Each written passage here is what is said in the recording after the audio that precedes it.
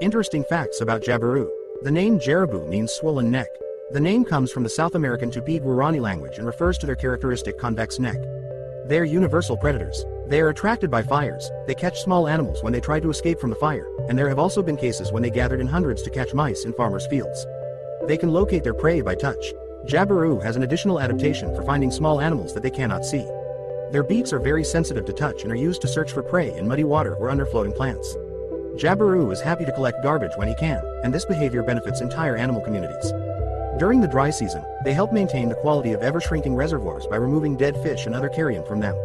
The Jaribu's throat pouch is loose and light pink when the bird is relaxed. However, when the bird expresses anger, aggression or tension, the throat sac swells and turns bright scarlet.